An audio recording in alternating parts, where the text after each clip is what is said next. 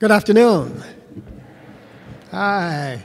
On this great sunny day, we have a nice crowd, and this is the welcome that I was hoping for our Chancellor-elect, so that he can see greater St. Louis, and you definitely represent that, because you have gone through the weather and you are here. So we're going to start our program, and what you're going to be exposed to is Act 1 of a trilogy which you see on your brochures and on your program. And you see on the back of your program that Act 2 and Act 3 will follow, and we definitely expect and hope to see you at that time. We're going to start the program as we start programs in the Black community with prayer, and I'm going to ask my pastor, Gary Gaston, who is the pastor of my church, which is St. Paul, which is in East St. Louis, and I'll ask him to come forward and give us a prayer.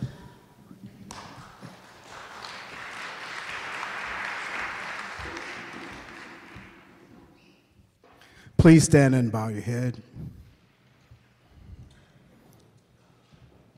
God of our weary years, God of our silent tears, Thou who has brought us thus far by faith, we thank you. We thank you for this icy day, yet glorious day.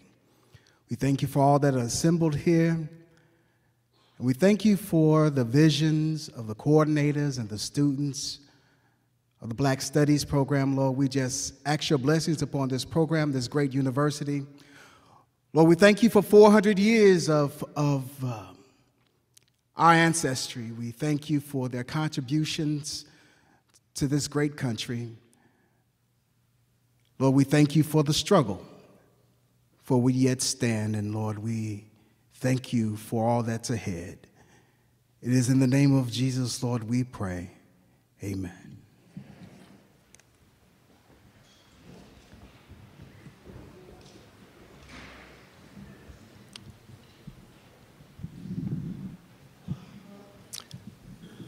You know, prayer is essential, especially as we go through this segment, this particular act of our trilogy, because it represents the great yoke of slavery that we have experienced. And prayer was the light, and it was the avenue through which we traveled, and through which we had the opportunity to give thanks for being alive, and also the thanks for being free. Because freedom was something that we always looked forward to, and something that we always aspired to accomplish. But along with prayer, we had songs, spirituals, and spirituals played dual roles in the Black community. Of course, it would be a salve for the hurt and the pain and the misery, but it also would be a way of communicating to our fellows certain codes, certain messages, like, for instance, the song "Steal Away to Jesus" was a song that had in it the code, the appropriate time to run away from the plantation. Also, and many other spirituals were given the code words for where to go, when to go, and other kinds of messages. You've had the opportunity to hear the drummers, and the drummers are those individuals in our communities that can communicate across dialects, and that the drum, for all practical purposes, really was part of our armory, because through our drums we would communicate what was about us, what was coming upon us, and how we might elude situations that would be dangerous. Thank you. That is real communications. The problem, of course, is that they never let us bring the drum to America. You can understand why that would be so, that blacks could communicate across plantations, and they could communicate in a language that could not be understood by any except blacks. And so the drum and the spiritual and prayer were instruments in the black community that gave us solace, that gave us strength, and gave us stamina. And so now I'd like for us to turn to and listen to some spirituals. And so under the direction of Darrell Booker, I would appreciate if we could have the choir.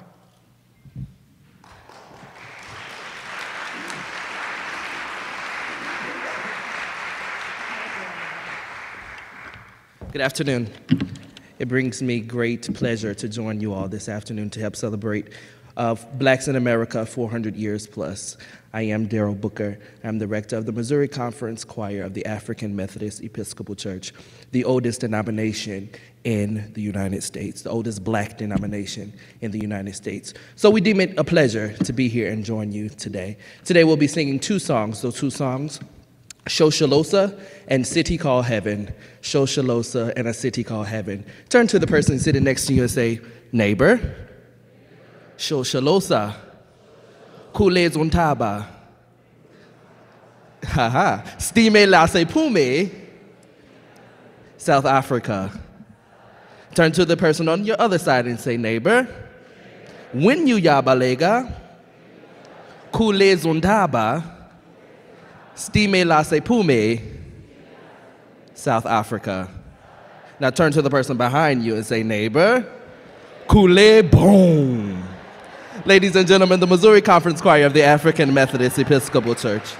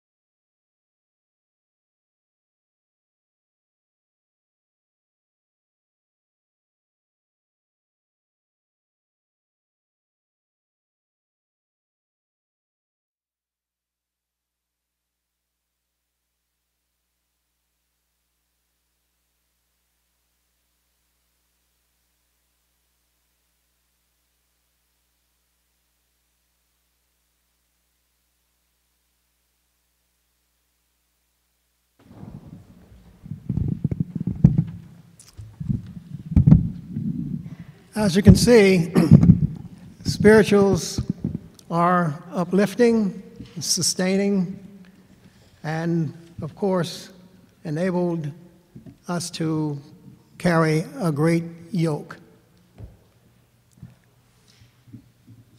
I look at the audience out there and I see it really filling up. It's a very heartwarming sight, especially as you probably did not go to other activities today because you were told that they were closed and that it was so inclement that it was impossible for the services to be held. And so I salute you for being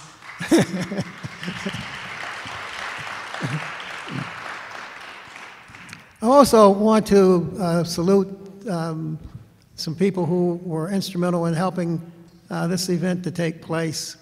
You see a number of people walking with sashes across their shoulders. Why don't you just stand up? These are the people who were the ushers, usherettes, and they have played a yeoman's job in making everything very comfortable and amenable. I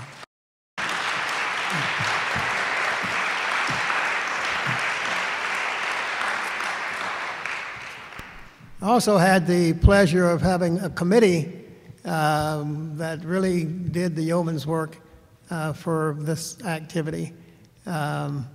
And I had the pleasure, of course, of just sitting and watching, observing, and occasionally grunting as they were able to pull off, I think, a very spectacular event.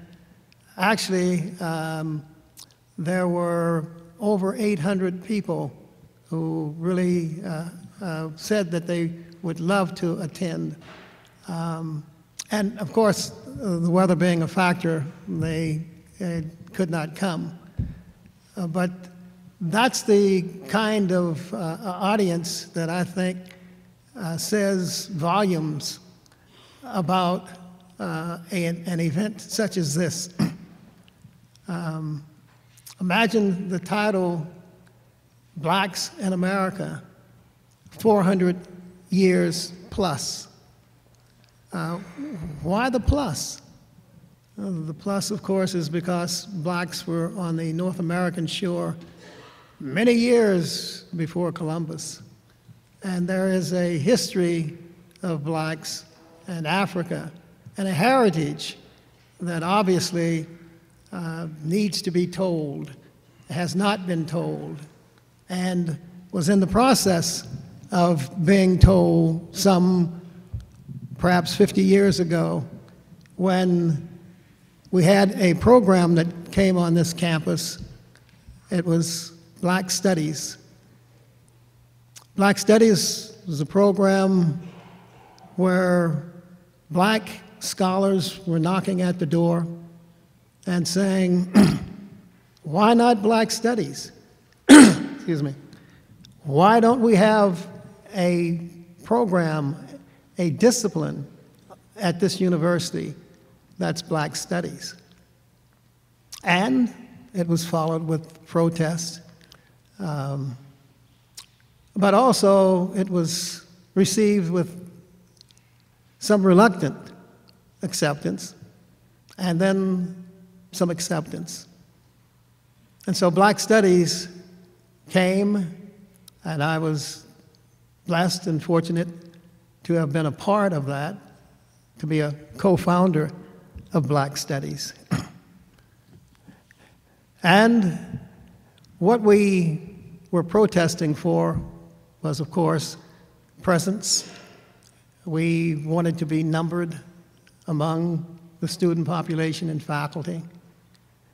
And we wanted to not only protest to move forward as a people, but we recognized that moving forward as a university was paramount. And so we protested and we demanded numbers to be increased. Now, in that protest,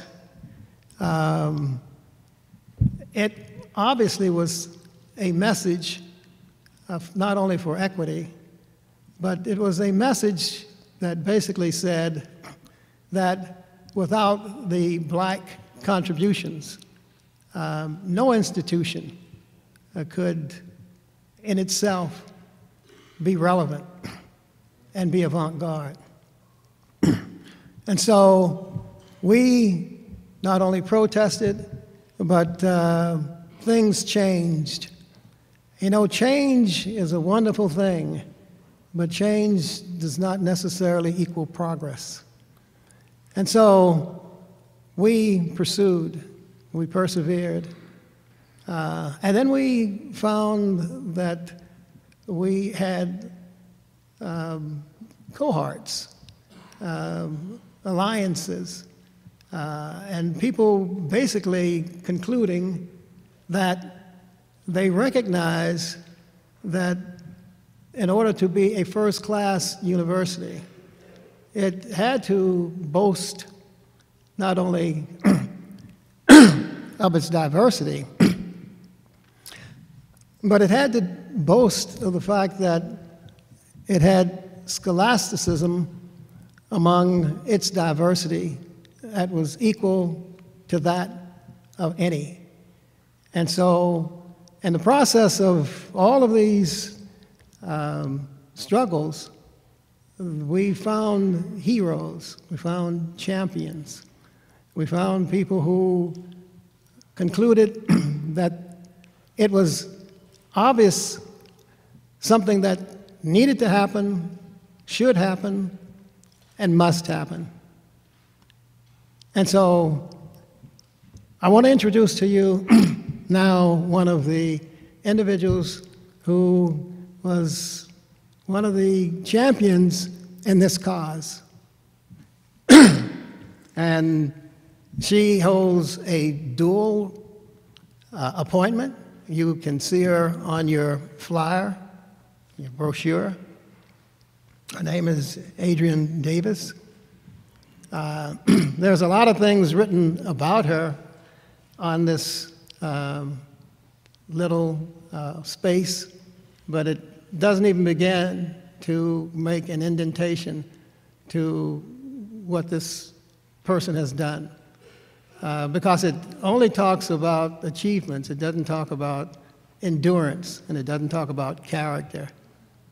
And I'd like to introduce you to this person right now, who I think has played a yeoman's role in helping us move forward in what is a major step in advancing the black student body and black faculty and black staff on this university.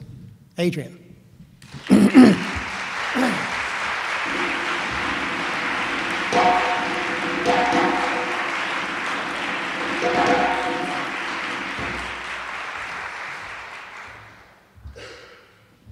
Welcome.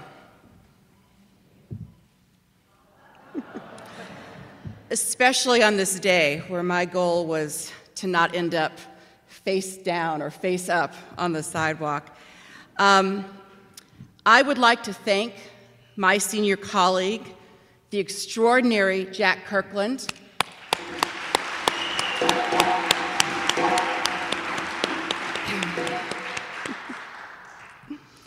Some people believe that becoming an academic means leaving behind childish things. Things like caring for others, activism, and a deep and abiding belief that we all have a responsibility to repair the deep injustices of the world. Jack shows us the profound untruth of this myth. He embodies the activist scholar, and he inspires me every day and makes me proud to be a member of our community. Jack, thank you for the first in this crucial trilogy, which you call Act 1. I look forward to the next 2 acts.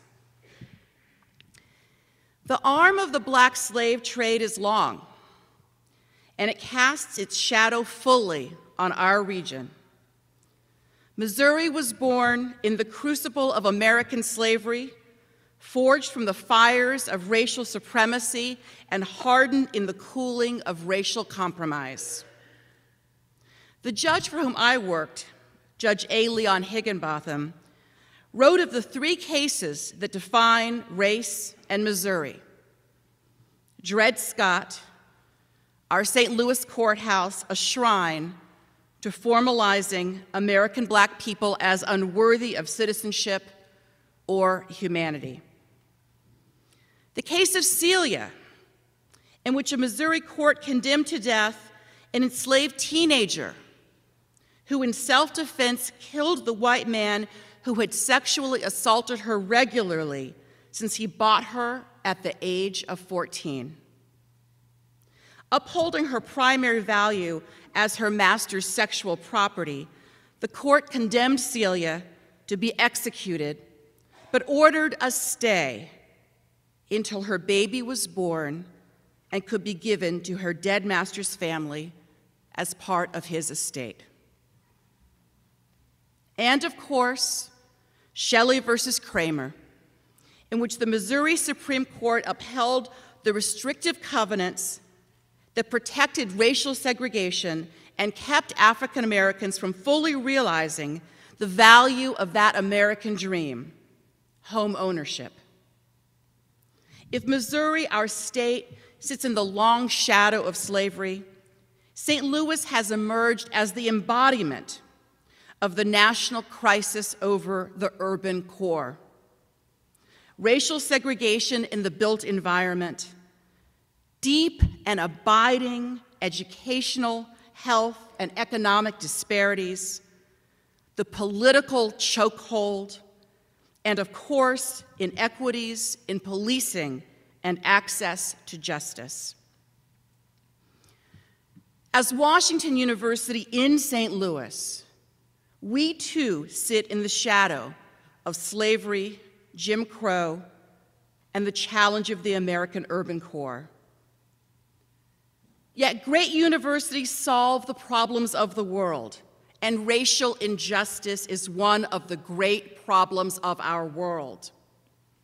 Across Forest Park, my colleagues at the medical center literally cure cancer.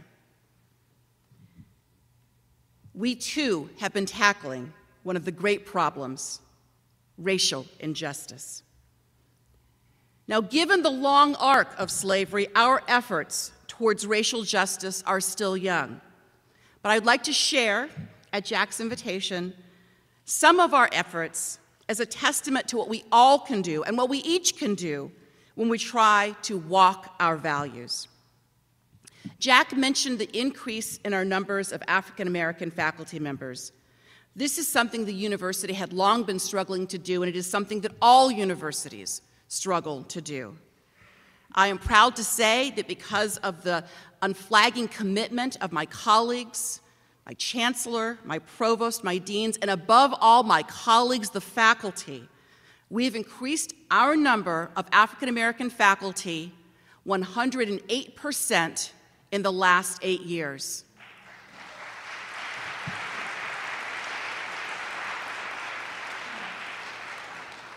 And in case you're wondering, it wasn't 2 to 4. We've gone from 24 to 51 African American faculty members on the Danforth campus, and I wake up every morning and I feel like I'm coming and walking into a community.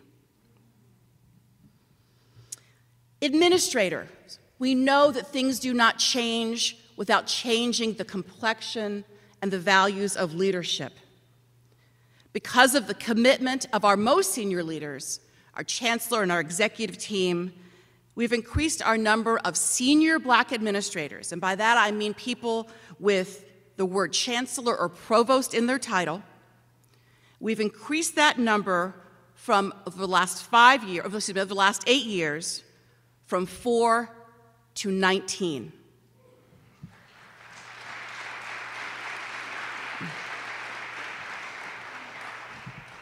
I'm including in that number our still new and wonderful rock star athletic director, Anthony Ozma. He doesn't have Chancellor or Vice Provost in his title, but he sure as heck leads us every day on the athletic field. So still welcome to Anthony.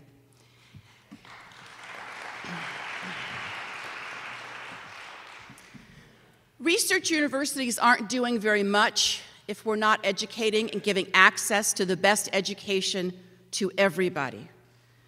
I'm incredibly proud, and I can take no credit on this, but I'm incredibly proud of my colleagues in the Department of Admissions and our former Vice Provost for Admissions, John Berg, and our current Vice Provost for Admissions, Renee Turner, for increasing our percentage of African American students from 6% to 12%.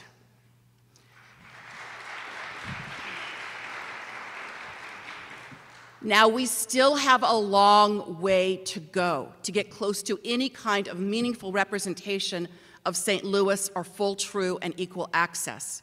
But I will say, I think it was 4 years ago, that the Journal of Blacks in Higher Education recognized Washington University, which historically had been at the bottom of their list, as being tied with Columbia University at the very top of our peer set with the largest incoming class of African American students. And I say we did that with no athletic scholarships.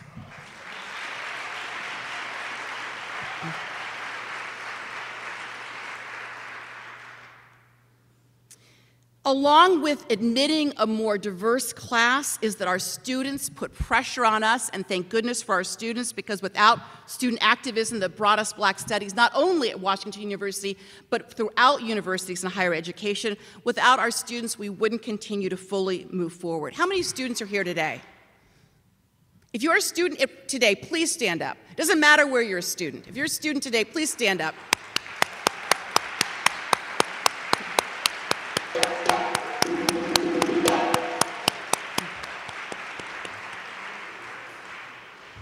It doesn't matter where you're a student. It doesn't matter how old you are. If you are a student, you are the future.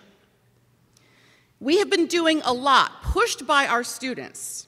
I really want to give them credit for their activism and their advocacy in educating us. We have been pushed by our students to build an infrastructure to more fully welcome everyone into this university. And I'll just note two of the things that we have put in place. One is a Center for Diversity and Inclusion, a 21st century infrastructure for supporting students and teaching them the key skills for understanding and negotiating difference, and also supporting them when they experience the horrific but inevitable microaggressions, meta-aggressions, and macroaggressions of life in the United States. I also commend and compliment my colleagues and students at Student Affairs for creating a bias report system, one that anyone can report any act of harassment, discrimination, or microaggression that you witness against a student. This is a powerful system, but the most powerful part of the system is its transparency.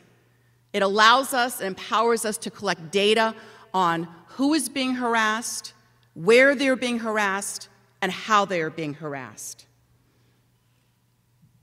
Now, this is difficult to say, but when we collected our first set of data, anybody want to guess where students reported the most harassment was occurring?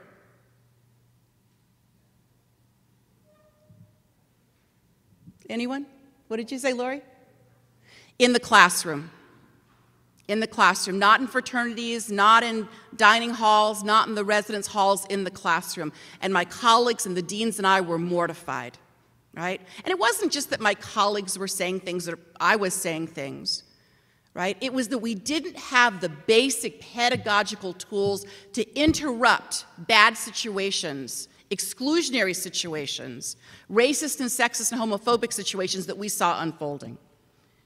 So we empowered the Teaching Center and other colleagues to begin to build a full suite of programs to give our faculty the basic tools to combat imposter syndrome, to combat microaggressions, to build fully inclusive classrooms. As Professor Kirkland noted, Black Studies, now known as African and African American Studies, is 50 years old this year.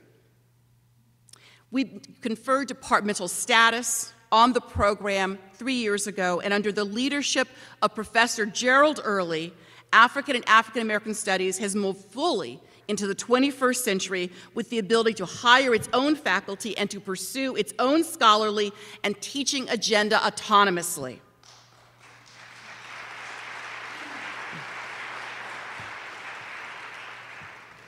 Our university is proud to provide a home for the Black Rep and the city's African Film Festival.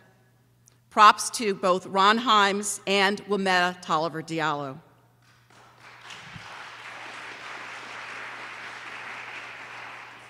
Our medical center continues to expand its research on racial disparities in health and also to promote community engagement, expanding its footprint and its work into North City and North County. Last fall, the medical center hired a chief diversity officer, Cherie Wilson, and named Dr. Will Ross the associate dean for diversity programs as the School of Medicine's principal officer for community partnerships.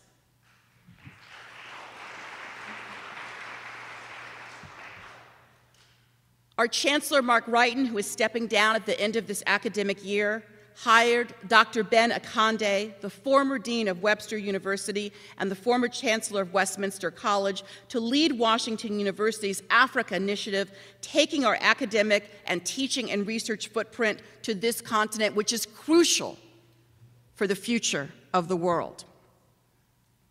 I had the pleasure of leading a commission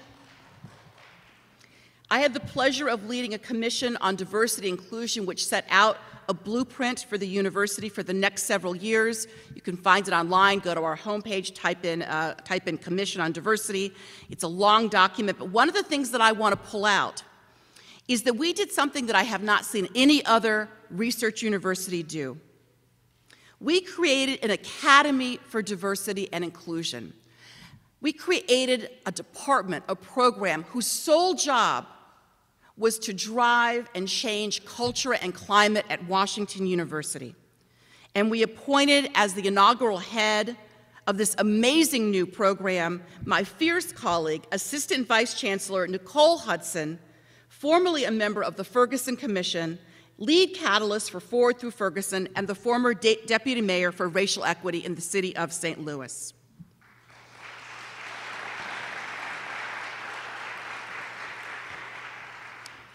We are rightly proud of these accomplishments because they show us that change can happen when we put our minds, our shoulders, and yes, our hearts to the task. We still have so very much work to do on behalf of our students, our campus community, and the broader aims of justice in St. Louis. The ongoing effects of structural racism are powerful, but history has shown us that leaders can be equally powerful. I am delighted to introduce the next Chancellor of Washington University, who I know is up to this task of continuing and leading this work. Andrew Martin is Washington University's Chancellor-elect. He is my colleague in the law school, where he holds a professorship, as well as being a professor of political science. He is the former dean of the College of Literature, Science, and the Arts at the University of Michigan. Andrew is a leading scholar of political science. His research has been supported by the National Science Foundation, the MacArthur Foundation, and the National Institutes of Health. Andrew is very much coming home to Washington University. He earned his doctorate here in 1994, and until he became the dean at Michigan, he served on our faculty as the Charles Nagel Chair of Constitutional Law and Political Science, the founding director of the Center for Empirical Research, and as chair of Political Science, guiding our department into one of the best in the country. Andrew was recognized for his extraordinary scholarship and leadership with an Alumni Board of Governors Distinguished Faculty Award in 2013. On a more personal note, I witnessed Andrew's leadership in the law school, where he also served as the vice dean. I teach a large course of up to 100 students in estate planning, a course I enjoy because I can highlight the economics of injustice and how slavery and gender supremacy continue to be felt as intergenerational wealth is inherited or not.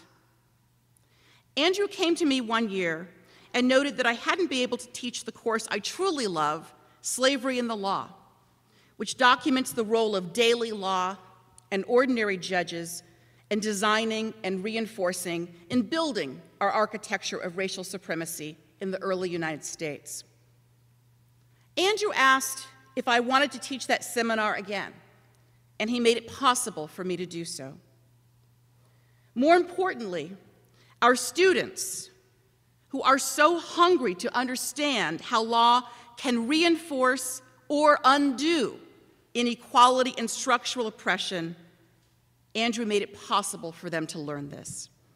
I'm excited to have Andrew back at Washington University as a colleague and as a friend, but most of all, I am honored to have him back as our leader, one who already is empowering key conversations about campus diversity and institutional values, encouraging us to talk every day about who we want to be.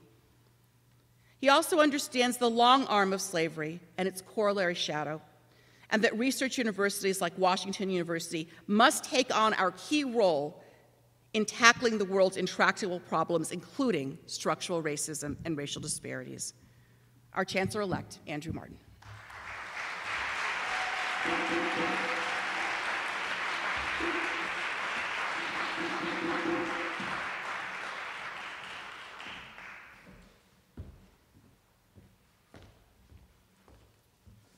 Thank you, Adrian, for that wonderful introduction, and welcome. And thank you for joining us here at Washington University in St. Louis as we commemorate 400 years since the first documented arrival of people of African descent to the United States. I am especially grateful to you, Jack Kirkland, for helping organize this event, for inviting me to be here today, and I'd also like to thank everybody else who worked to make this event possible. I'd also like to thank the Honorable Wesley Bell, St. Louis County Prosecutor, who will be serving as our keynote speaker. Thank you for being here.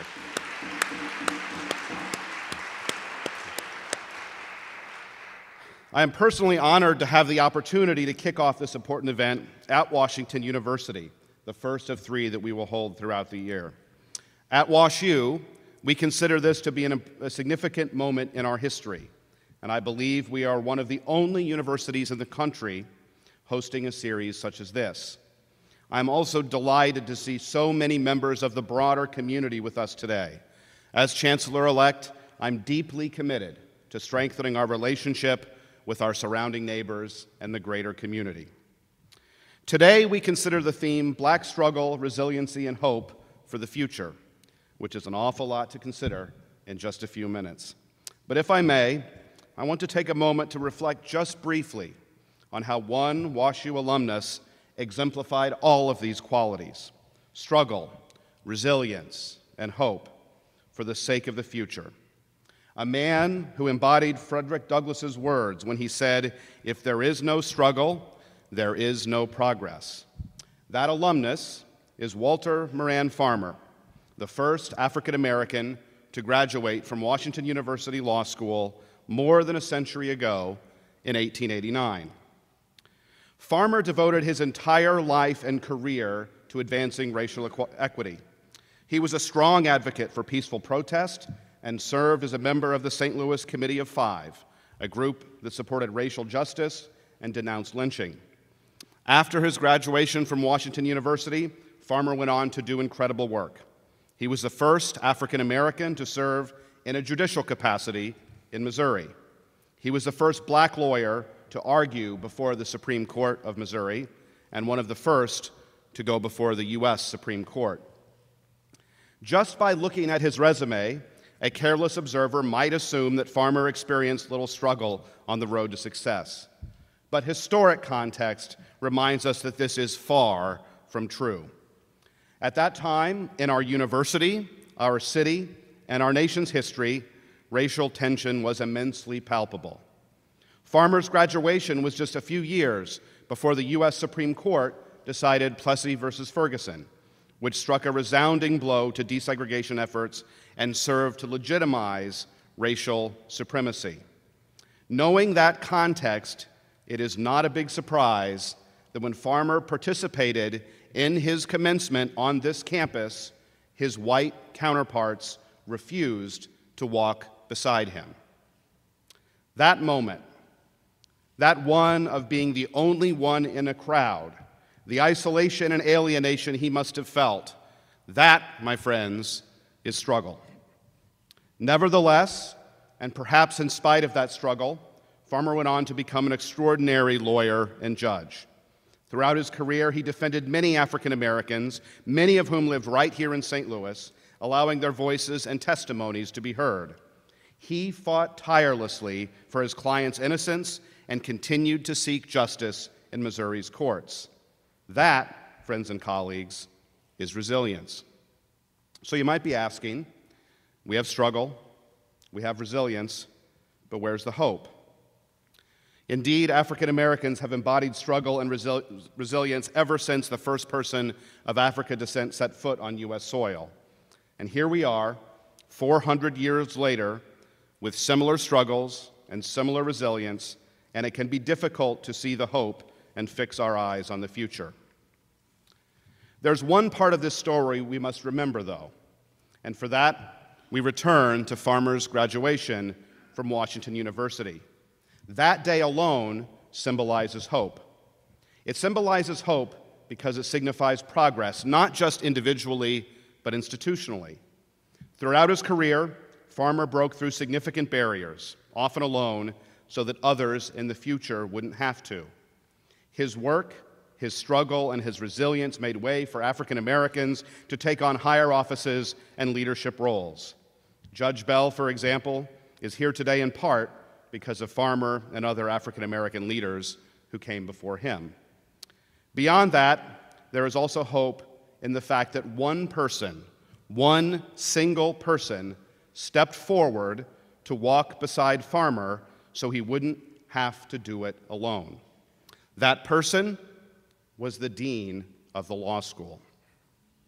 Therefore, while there is hope in this story for an entire group of people to find equity in education, career, compensation, criminal justice, and much more, hope for institutions like ours that can step up in big ways to make equitable strides in healthcare, STEM education, grading and college admissions, and racial tensions in our community, and more.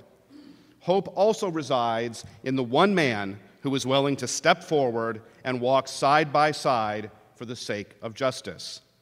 It takes privileged leaders like the dean of the law school that day, like me, and like many other leaders that are sitting in this room today. It's important to step up when others seem less willing. When we combine all of these things, individual struggle and progress, institutional mission and vision, and the responsibility of those in power, we can begin to see hope more clearly. At WashU, we aim to do just that, to make hope more visible. At WashU, we aim to hear this voice of struggle and resilience in order to achieve progress. At WashU, we aim to enhance our institutional efforts to make Washington University a place where all people feel represented, safe, valued, and included members of our community. And at WashU, we aim to act responsibly as we care for our students, faculty, staff, and patients here in St. Louis and throughout the world. As a university, we have made enormous strides since Farmer's graduation. We have committed to recruiting and retaining a highly diverse faculty and staff. We have improved access to a Washington University education for students of color, as well as those of varying socioeconomic backgrounds. We have hired key leaders who have helped give voice to the narratives of the past and who have facilitated dialogues across our differences. We have confronted racial disparities in medicine through research and patient care, and we have committed to being a leader in the local community around conversations surrounding race. In the last few centuries, we have come a long way, yet we still have a long way to go on the journey toward equity for our friends and colleagues of African descent. Though I am confident that through both individual and collective struggle, resilience, and hope, we will begin to pave the way for a thriving future for all people in our community. Thank you all for being with us here today. At Washington University, we are deeply committed to commemorating this moment in our nation's history. We are deeply committed to being a place where all people feel safe, represented, valued, and included. And we are deeply committed to fostering hope as we live out our mission to improve the livelihoods of students, the people of the greater St. Louis community, the country, and the world. Thank you all so much for being with us this afternoon.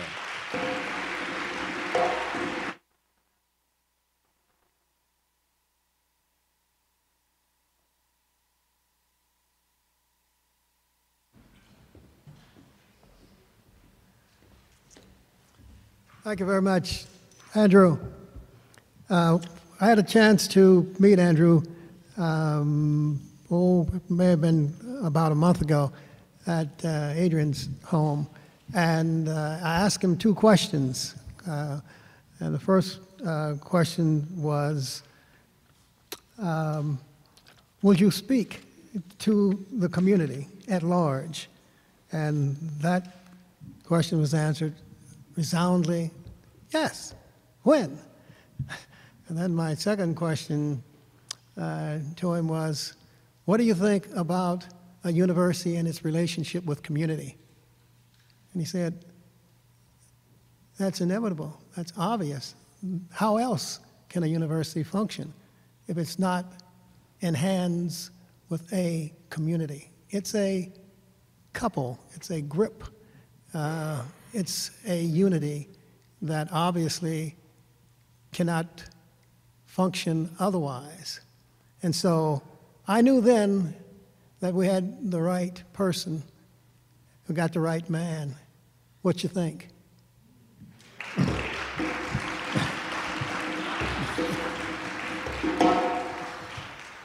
And now we're going to have some dancing and drumming music.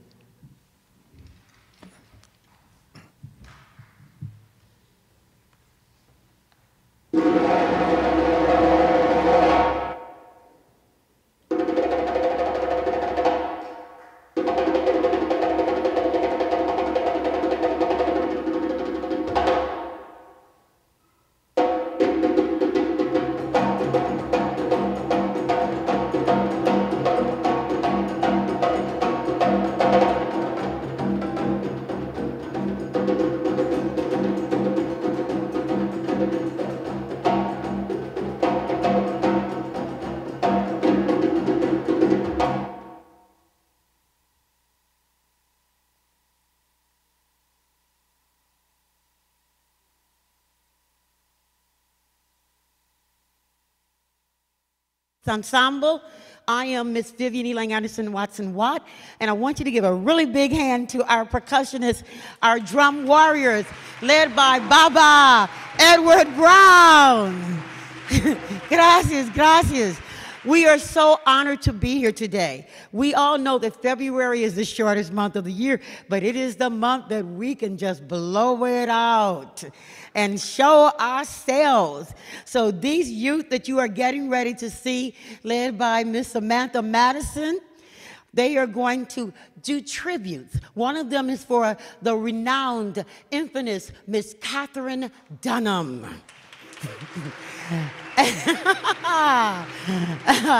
It's a training. I'm so glad that so many of you clapped, because I was like, I know everybody remember Miss Dunham. Okay, so having said that, our first number will be her tribute, followed immediately, not immediately, but immediately, by our tribute for Baba Chuck Davis, another renowned choreographer. What do I want to say? He took the opportunity to go to the motherland, and he brought back so many things for us. I go. Amen. I go. Amen. I go. Amen. Baba Chuck, I am listening. Thank you. So without any further ado, Better Family Life would like to present to you Kaumba Youth Performance Ensemble in their production in tribute to Catherine Dunham and Baba Chuck Davis.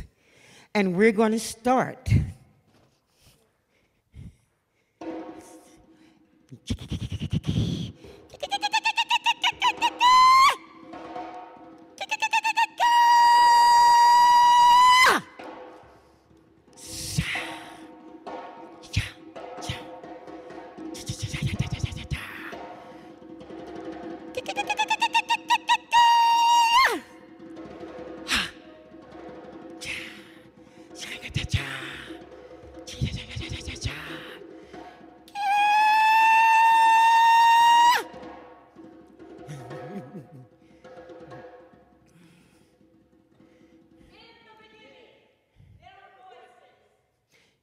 Ilamco, Ilambe, Ilamco, Ilambe, Ilamco, Ilambe, Ilamco, Ilambe, Ilamco, Ilambe, Ilamco, Ilambe, Ilamco, Ilambe, Ilamco, Ilambe.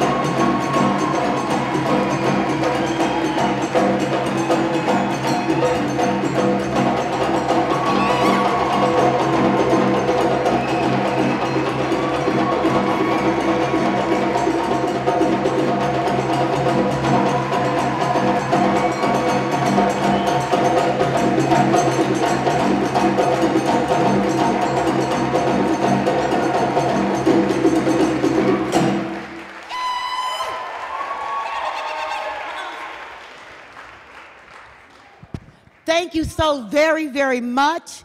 Again, I am Mama Vivian, the artistic director and choreographer, in tribute to Miss Dunham, who I trained with.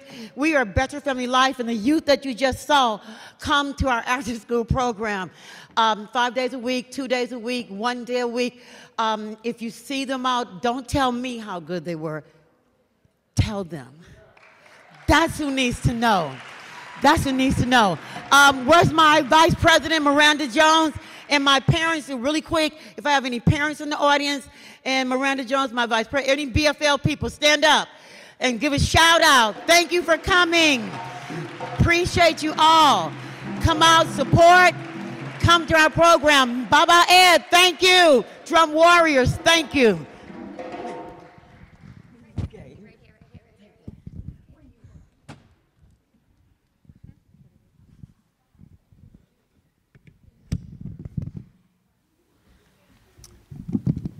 If anyone's sleeping by you, you know, just it's my pleasure at this point to introduce the next speaker who you actually see on your program, and she's a relative of a person who has historical significance for all of us. Historical in as much as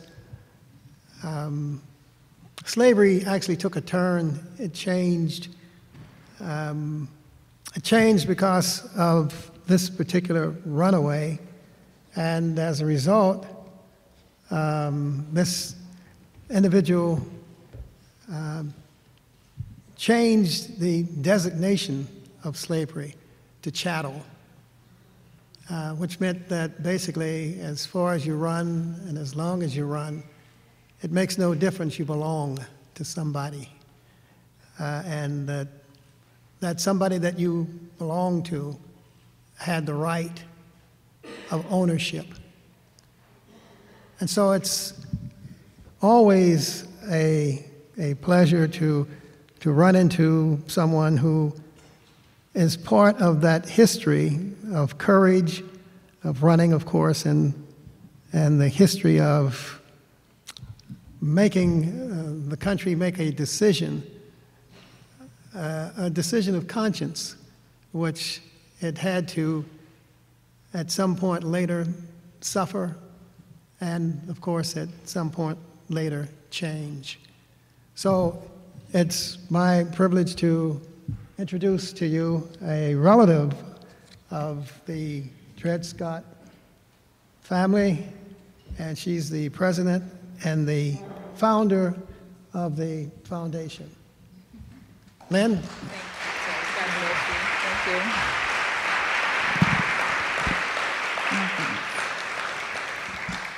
you. Good afternoon. Wow, well, thank you, first of all, Professor Kirkland and committee, for inviting me to be a part of this important day. The 400 plus years is something that the world is just waking up to right now, and fortunately, you guys were right on top of it, but I run into a lot of people who don't know what we mean when we say 400 years. So I'm very pleased and proud and just humbled and privileged to be able to help bring that story forward by speaking about my ancestor, Dred Scott, and his wife, Harriet Scott. A lot of people don't know that story, and wherever I go, I think, oh, you know, I can just run on and tell them about this and tell them about that. But then I realize after so many years that people still really don't know who he is or really why he's important. And so I tend to go back and do a review of that. But I'm hoping, but I'm not assuming that most of you know who he is. And of course, I do this all the time, and I find out, no, you really don't know. But at the same time, I'm happy to share. I'm going to give you a brief overview, tell you why I do what I do, and some of the amazing divine outcomes of having been the great-great-granddaughter of Dred Scott and come to this point in my life, which I had no idea I was going to be doing this, not even 15 years ago. But Dred Scott was an enslaved person. He was in the family of Peter Blow, and Peter Blow lived in Virginia. And over some years, they came to St. Louis, and the family was not doing so well. The parents were ill, and they needed to cure debts. And so Peter Blow sold Dred Scott to a Dr. John Emerson, who was an Army surgeon. Dr. Emerson took him into free territory, that being Fort Snelling in Minnesota, and also Fort Armstrong in Illinois. Now, both of those places, there was no slavery, allegedly. It was free territory. There was a rule that we had called once free, always free. Has anyone ever heard of it? A hand or two. So once free, always free meant that if an enslaved person or persons went into free territory, then they would be free if they resided there for any short amount of time or more. And certainly Dred and Harriet lived in free territory for several years. When they came back to St. Louis in 1840, they were soon found to be the property, if you will, of Mrs. Emerson, because Dr. Emerson passes away. Knowing that they'd been in free territory, knowing that she had met them there, knowing they had been in free territory, she refused to give them their freedom, and she refused to let them buy their freedom. And so they had no recourse but to do what they had learned was possible, and that was to go to the old courthouse downtown. And on April 6th of 1846, they filed for their petition to sue. And little did they know that it was going to take 11 years and 5 court proceedings for them to find out from the U.S. Supreme Court that they were no free persons at all. In fact, they were deemed to be beings of an inferior order, and so far inferior as they should not even associate with the white race. And this edict was pronounced on all African Americans. They were told they had no rights that the white man was bound to respect. And this was all because of a lot of political things going on in the background, which we don't have time for today. But ultimately, on March the 6th of 1857, the Supreme Court of the United States told them they could not be free. And they also threw down some very critical laws that we'd had on the books, which kept slavery from being from coast to coast. In other words, the Missouri Compromise, the Northwest Ordinance. And these laws were struck down. And so slavery could have been from coast to coast. And this, of course, was a great catalyst for the Civil War. And we do know that the Civil War was fought and won in that we were now able to have freedom. African Americans were now able to be free. So the Dred Scott story is one of a lot of courage, a lot of tenacity. There were a lot of sacrifices made, and I'll just share one right now, that they had to hide their 2 daughters away for maybe as long as 2 years just to save them from being sold away while these court proceedings were going on. But Dred and Harriet pursued. And in 1852, the Missouri Supreme Court said that they would no longer allow slaves to be free based on once free, always free, because we needed to tighten this up a little bit. Too many people were finding ways of getting out of slavery. So they were not only told that at the U.S. Supreme Court, they were told this at the Missouri Supreme Court. But I am happy to report that at least last year and now hopefully this year, the Missouri Supreme Court will be vindicated if the Missouri legislature accepts H.C.R. 10, which will renounce the 1852 decision. A lot of people feel like the Dred Scott case should be overturned. It was overturned by the 14th Amendment. And so the case has many ramifications. It was a prelude to the 13th, 14th, and 15th Amendments, which are also called the Dred Scott Amendments, which are called the Reconstruction Amendments, which are those amendments which gave us abolishment of slavery, citizenship, and then the right to vote for African men. The story has a lot more to it, and it's very, very exciting, very interesting.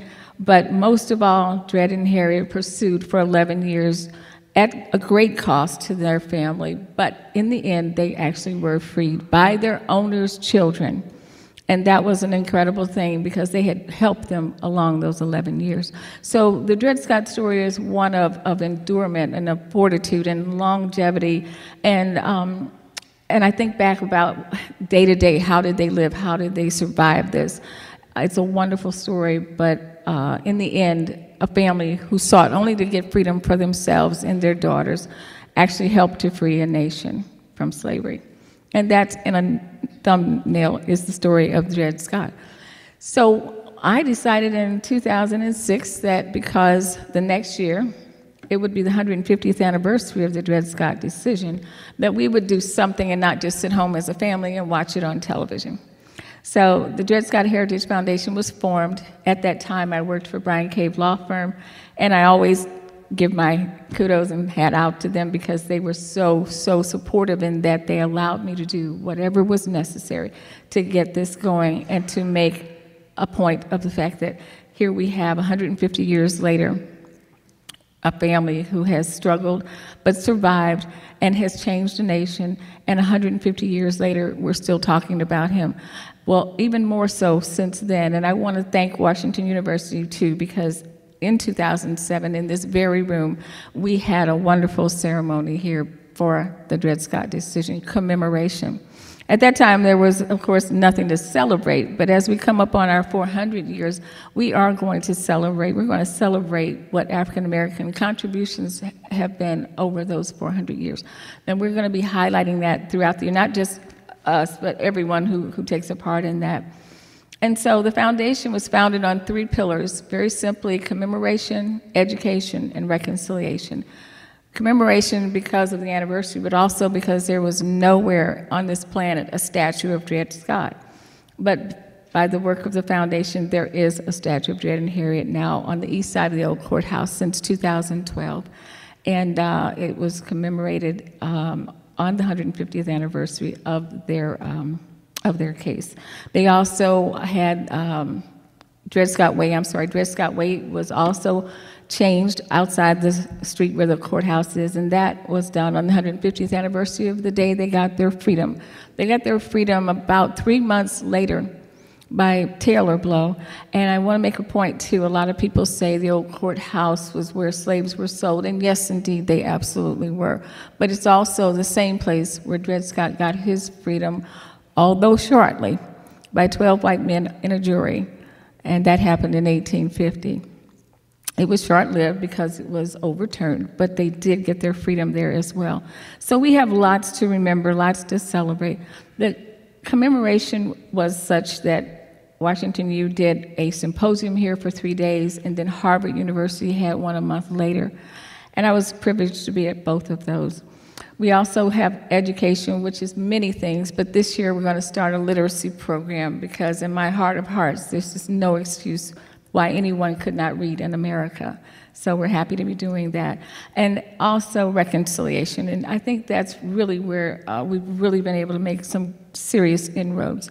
We have had the privilege of meeting the Tawney family. Judge Tawney read the Dred Scott decision, and the Tawney family has struggled with this for years.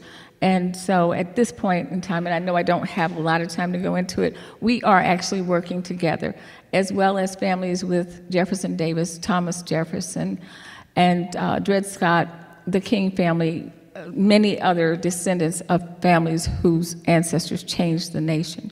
And we call them Dred Scott Presents Sons and Daughters of Reconciliation.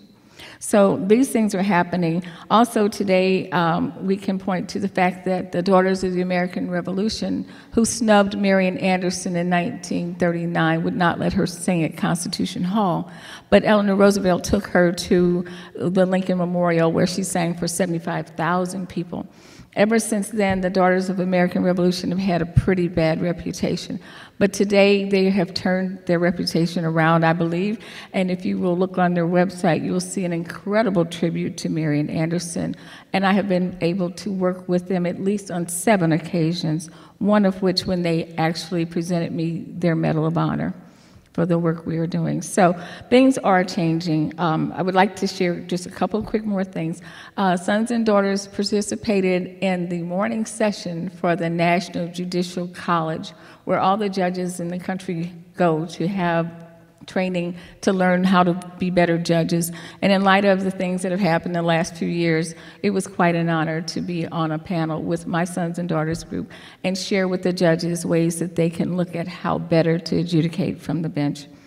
We're doing a lot of different things, but most of all, we're just happy to be able to say that it is 2019, it is 400 years, it is 50 years, it is all these anniversaries that we're now beginning to think about and to remember, and each one of us has a role to play. And as you sit out in the audience and listen to the speakers and hear about the forthcoming events, take a time to look and try to find a way to participate. We are actually going to hopefully have a stamp for Dred Scott for the first time. And one way you can participate is to sign our petition online and just say, we'd like to see a Dred Scott stamp.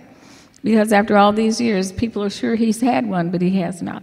And so these are the things that turn things around. When people get involved and when they see something they feel like they want to write and get it done. So I thank you for this opportunity. I am so blessed to do what I do, and God bless you all. Thank you.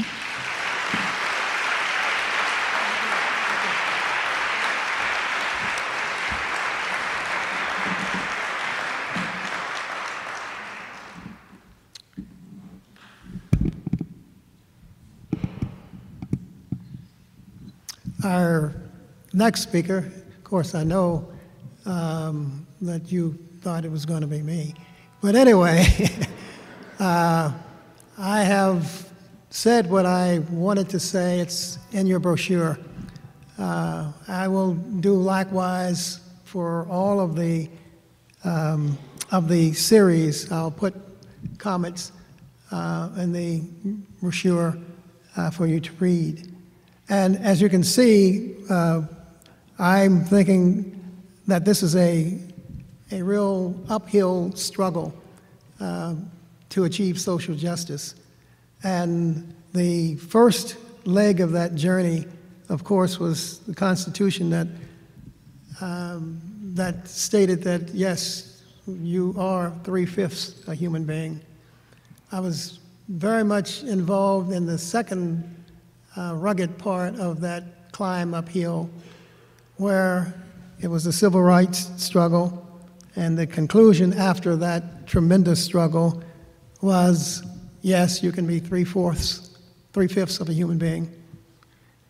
And the struggle continues, and we need an army, and it's an army like the people in this room, to be enlisted and enjoined in that battle so that we can make the 5/5 and the wholeness, the fact that we are all equal in this society.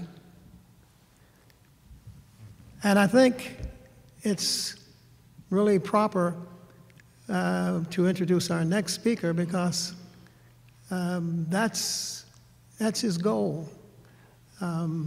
I've had the opportunity to spend some time with him. As a matter of fact, I met him at the city council. I was presenting something at the city council. It was something unique, and as this was occurring, I got very little support for the idea, except from the next speaker, who was very supportive. And then later I found that he was going to run for an office, which, no way that he could possibly win this. And you see, he seemed just too nice and too understanding. And guess what? Not only did he run, but he was pushed by people like you in this room. And you support him, and we have tremendous support for him. We have great expectations of him, and I can tell you, I believe strongly that I will not be disappointed. And so you see his bio. I don't have to tell you who he is. I'm under no illusion that you came here just for me. So I give you the Honorable Wesley Bell.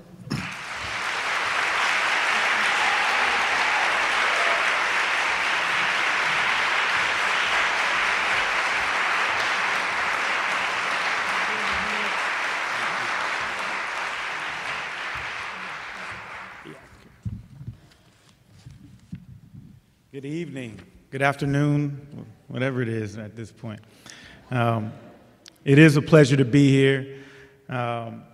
And I know few people thought I would be here today. And I'm not even talking about the election. I'm talking about driving from Chicago in the storm and the snow. And so Black struggle, resiliency, and hope had an additional meaning for us as we were driving through.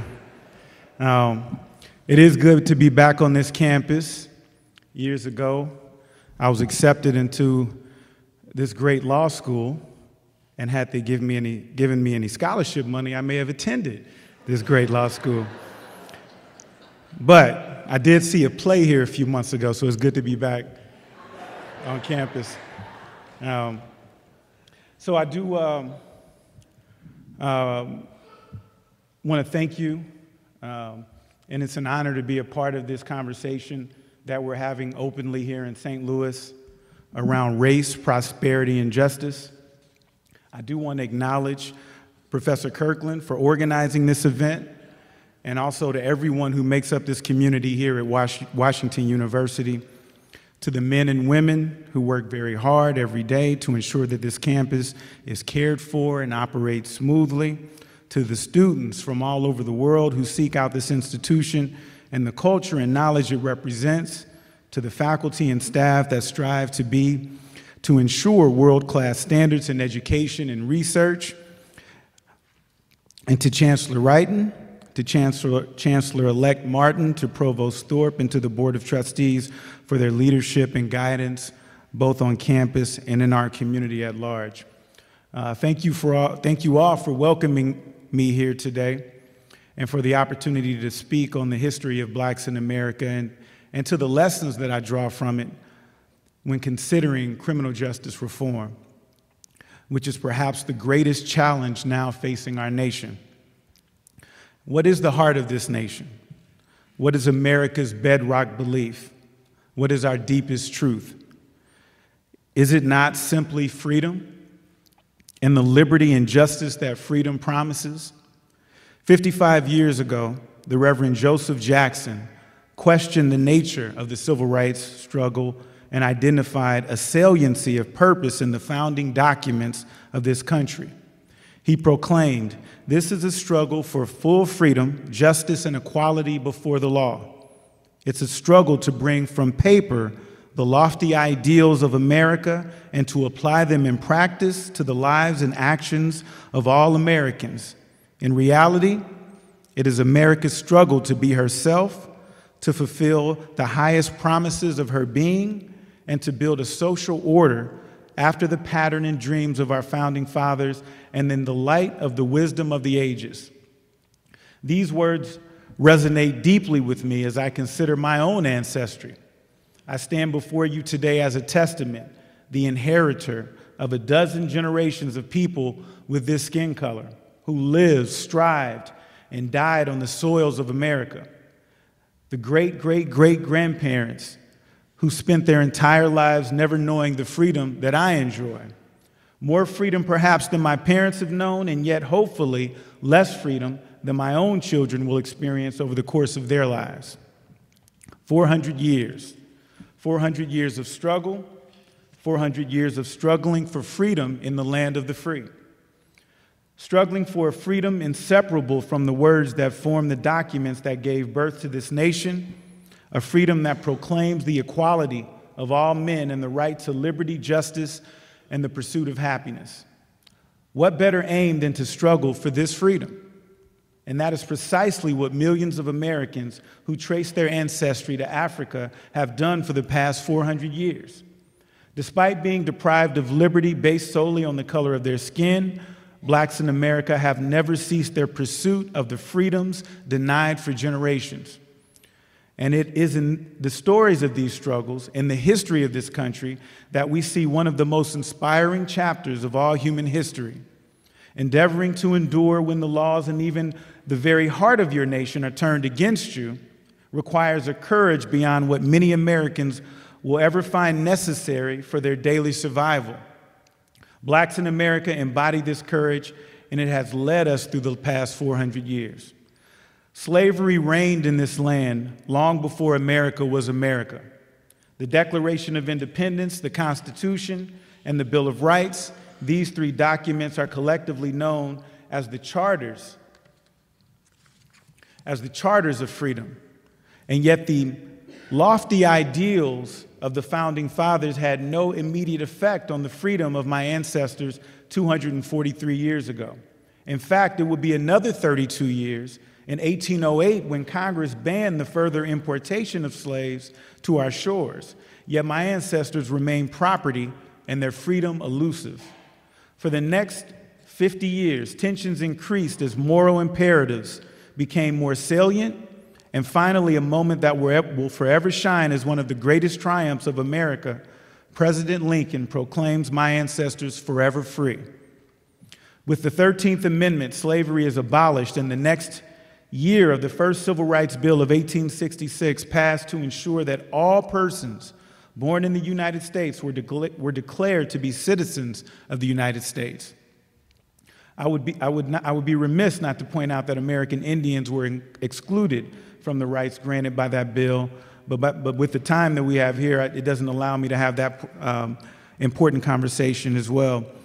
2 years later, Dred Scott, the infamous case from St. Louis that led to the Civil War, is overturned through the ratification of the 14th Amendment and its definition of citizenship. Another 2 years and another triumph, African Americans received the right to vote in 1870. Freedom seemed even more within reach, but struggle remained our constant companion. Over the intervening century and a half, we see Reconstruction end and a mass migration northwards to escape old oppressions reenacted under new laws. We watch helplessly as Jim Crow laws crush down on our hopes of freedom. And as the 20th century approaches, we go and take our seats at the back of the bus and read the news that we shall now remain separate despite being equal, as the Supreme Court finds segregation to be constitutional in Plessy v. Ferguson. For another 58 years, we struggle on until finding hope through Brown v. Board of Education and the Supreme Court striking down the separate but equal status. And then arises the greatest reason for hope that we've yet seen in America. And we are lifted up by the courage of all the famous and all the nameless champions of the civil rights movement.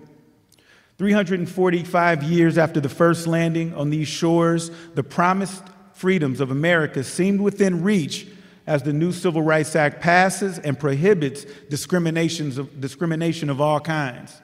And the next year, even more protections are granted to ensure African Americans the right to vote.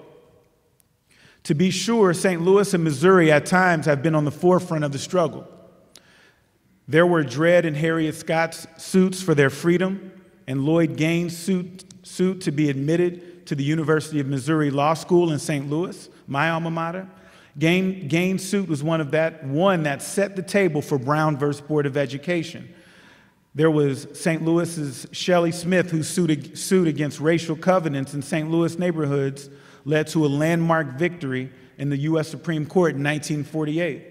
There was Joseph Lee Jones' suit against St. Louis realtors for racial discrimination that led to a landmark U.S. Supreme Court decision in 1968 that allowed claims against private parties based on the 13th Amendment purpose to eliminate the badges and incidents of slavery. A commission appointed by President Truman recommended in 1947 that higher education be desegregated.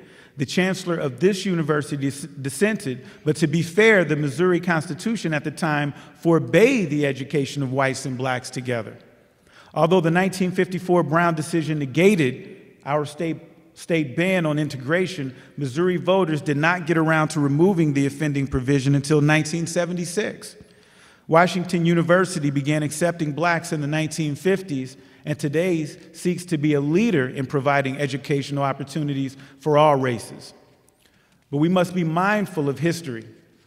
Martin Luther King was in Memphis, linking the economic plight of low-wage sanitation workers to the civil rights struggle when he was murdered 51 years ago.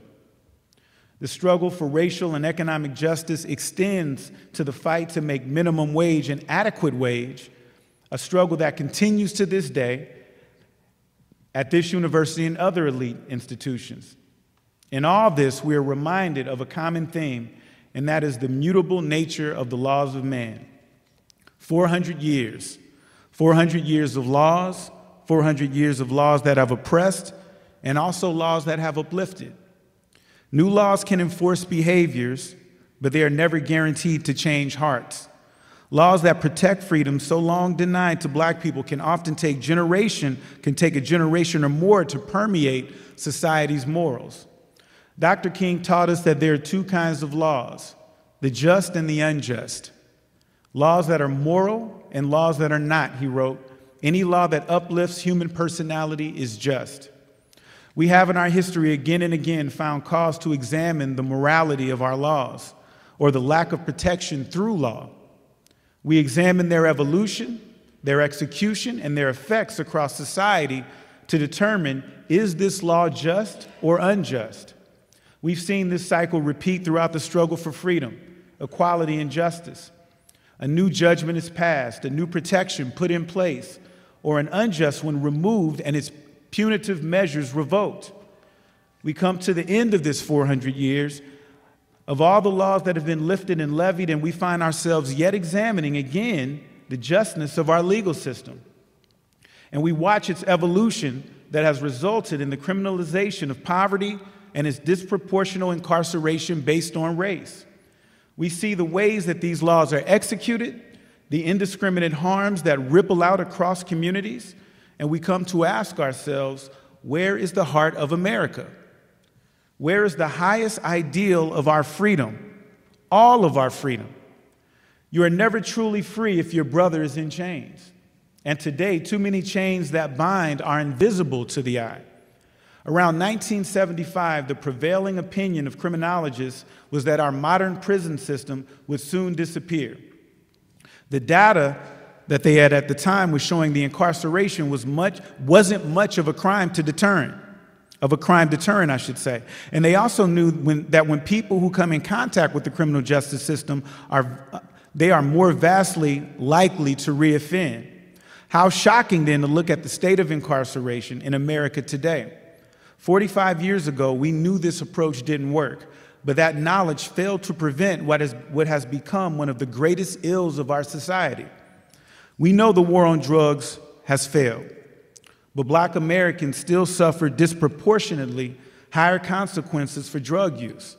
Today, whites and Blacks use drugs at similar rates, but a Black person is three times more likely to be arrested. Injustices in our legal system can harm people of every color, but by far the color of skin most oppressed by mass incarceration, criminalized poverty, and the overuse of pretrial detention is Black skin. We look at the evolution of where we are now and the laws that exist and are enforced across St. Louis, Missouri, and the nation, and we must ask ourselves, why do we have the rule of law? The answer, of course, is to protect the safety of our families and communities. We as a society choose to abide the rule of law, but we must ask ourselves, does our current system make us safer? Are our communities healthier? Are they happier? Or does your skin color and your family's economic status increase the chances that you will suffer injustice at the hands of the law? What do we say to the child born today in Ferguson and the baby born yesterday in Chesterfield?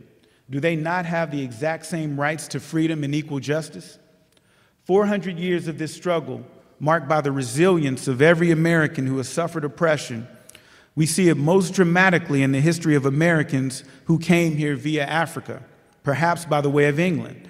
And the only conclusion in which we find justice, the only reality in which liberty is protected for every one of us, is one in which no practice of law imposes criminal penalties that are disproportionately punitive relative to the crime's impact on society. We have decided that the most minor of offenses, and many that aren't so minor yet share the hallmarks of not having a victim and not being marked by violence, are enforced differently for some people in our communities than they are for others. This unequal enforcement locks people in cycles of oppression and poverty, and when our region has significant swaths of its population living without hope for their future, just the mere struggle for survival, we limit the vibrancy that our community is capable of. We limit the growth of our region. We limit the opportunities available to those who live here and those who want to come here. If we cannot take care of our own neighbors, our own communities, our own St. Louis, how can we expect new businesses, new employees, new neighbors to move here? We want a St. Louis that attracts more prosperity and opportunity, and we can have that, but to get there, we have to protect for all those who call St. Louis home their freedom and equality. Our first Black president perfectly encapsulated this when he said, "Justice is not only the absence of oppression, it is the presence of opportunity." When systems are broken and cause harm, where their original intent was to improve the conditions of society, then those systems are ripe for restructuring. The systems we're looking at now, the legal system, the criminal justice system, these are ripe for restructuring. We have the data from efforts underway all across the country that shows the way we're doing it here now isn't the way that's going to get us to the St. Louis that we all want to be, to the St. Louis that we all want to call home. Our past does not define our future unless we let it. I see our past here in St. Louis and stretching back 400 years to Virginia shores as an illustrative guide to how a society knows when systems are broken and what the most effective course of action to be taken is to restructure that system, to balance the scales of laws back to the foundation of this country, to the freedom that is the spirit of America, to the liberty that is inherently in the hearts of all of us, to the justice that each soul knows is due their equal measure, all of us together. But I say more so, this is a pivotal moment in our common history, in our American history. 400 years of struggle, 400 years of resiliency, and here we are at hope. I am hopeful because for 400 years we've all been here in America where all men are created equal, even if all laws are not. I am hopeful because for 400 years, we have proven through our struggle that it is possible to change the laws of the land. And I'm hopeful because after 400 years, we have the knowledge and the will to examine what is broken and begin to restructure our system of law so that all men and women are guaranteed equal justice. I'm not saying there isn't more struggle to come. But I look around and I see all of us gathered here together to witness this reality and resolve to do our part in advancing justice.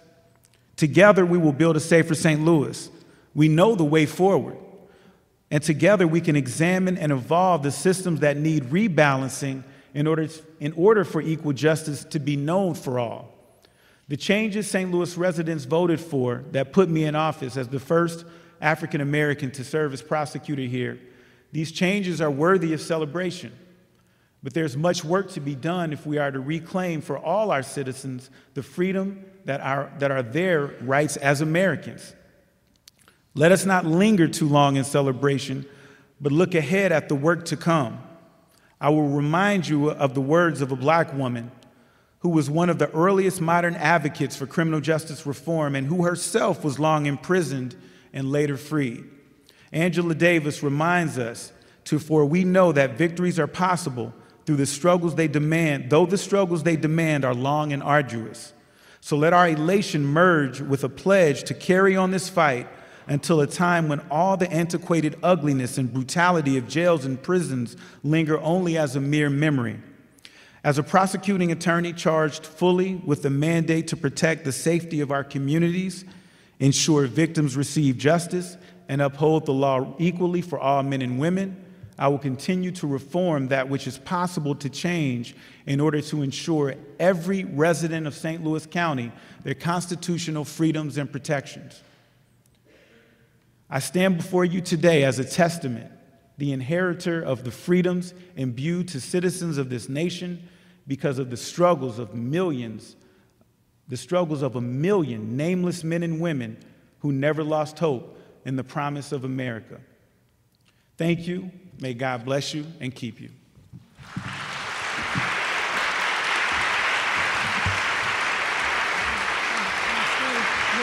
Take a picture, okay?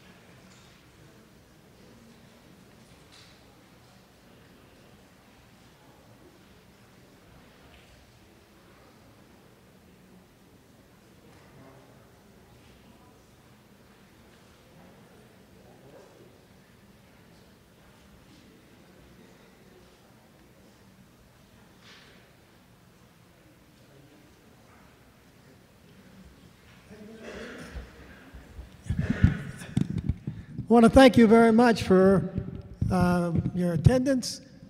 You realize that in June, I expect not only to see you again, but your neighbors and other members of your family.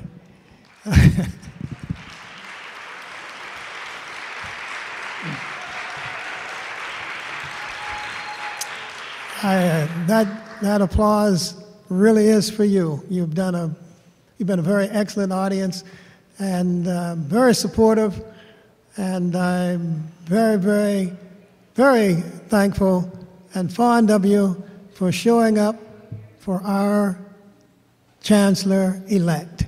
So drive home, be careful, and see you in June.